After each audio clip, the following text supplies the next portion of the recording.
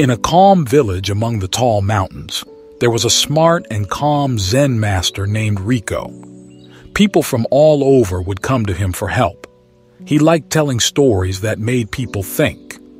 One day, a young person asked Riko about making friends and who not to be friends with. Riko nodded and started his story. In this world, my friend, we encounter various souls on our journey, some meant to accompany us for a lifetime, and others for a fleeting moment. Among these, there are 5 types of individuals whom one might consider letting go of as friends. The first type of person is the one who pretends to know everything. They speak about subjects they know little about and try to appear knowledgeable. But in reality, they lack true understanding and may mislead themselves and others. They may also interrupt conversations to share their own opinions, even if they are not asked. This type of person often dominates conversations and may belittle others who know more than them. They may also have a hard time accepting criticism or new ideas that go against their own. As a result, they can come across as arrogant and off-putting to others. Being around a know-it-all can be exhausting and demoralizing. It can make you feel like you're never good enough and that your own knowledge and experiences are worthless. If you have a know-it-all in your life, it's important to set boundaries and to not let them make you feel bad about yourself, and it is always better to surround yourself with those who are humble and open to learning. 2. The second type of person is the one with a judgmental mind. They constantly criticize and find fault in others. They are never satisfied and always have something negative to say. They may judge people's appearance, their intelligence, their choices, or their actions. Being around a judge can be very stressful. It can make you feel like you're always walking on eggshells and that you can never do anything right. If you have a judge in your life, it's important to remember that their judgments are not about you. They are about the judge's own insecurities and issues. 3. The third type of person is the taker who never gives.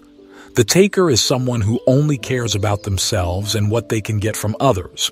They are always asking for favors and never giving anything back. They may borrow money and never pay it back, or they may always want to be the center of attention.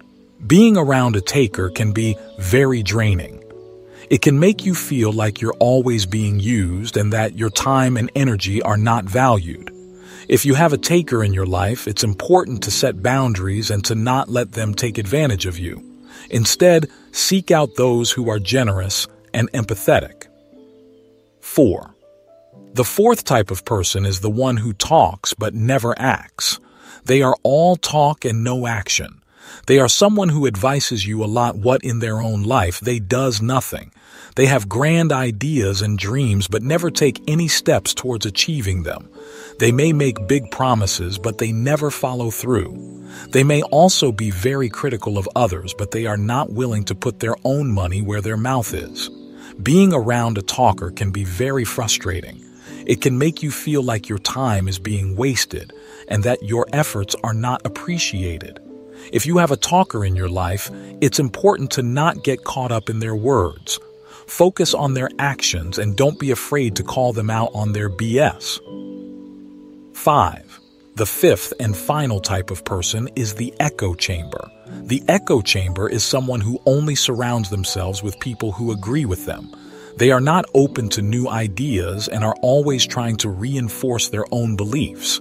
They may dismiss any information that contradicts their worldview, even if it is presented in a respectful and logical way. Being around an echo chamber can be very isolating. It can make you feel like you're the only one who sees the world the way you do. If you have an echo chamber in your life, it's important to find other people who are willing to challenge your thinking and help you grow as a person. The seeker bowed deeply, grateful for the wisdom shared. And as they walked away from the Zen master's abode, their heart felt lighter, ready to embrace the path ahead with a deeper understanding of the friendships they sought. In the days that followed, the seeker thought about the Zen master's words. Little by little, those teachings started to reshape his life. He used to be like the first person, pretending he knew everything. But after hearing the bamboo story, he realized that true wisdom is humble, not showy. He began to listen more and share what he genuinely knew, letting go of the need to impress. As time passed, he noticed significant changes in his life. He felt happier and lighter, and his life became much more fulfilling. He found that he had more time and energy to focus on activities that he loved and to surround himself with people who inspired him to be a better person. His new friends brought new ideas and opportunities into his life, and he felt grateful for the change.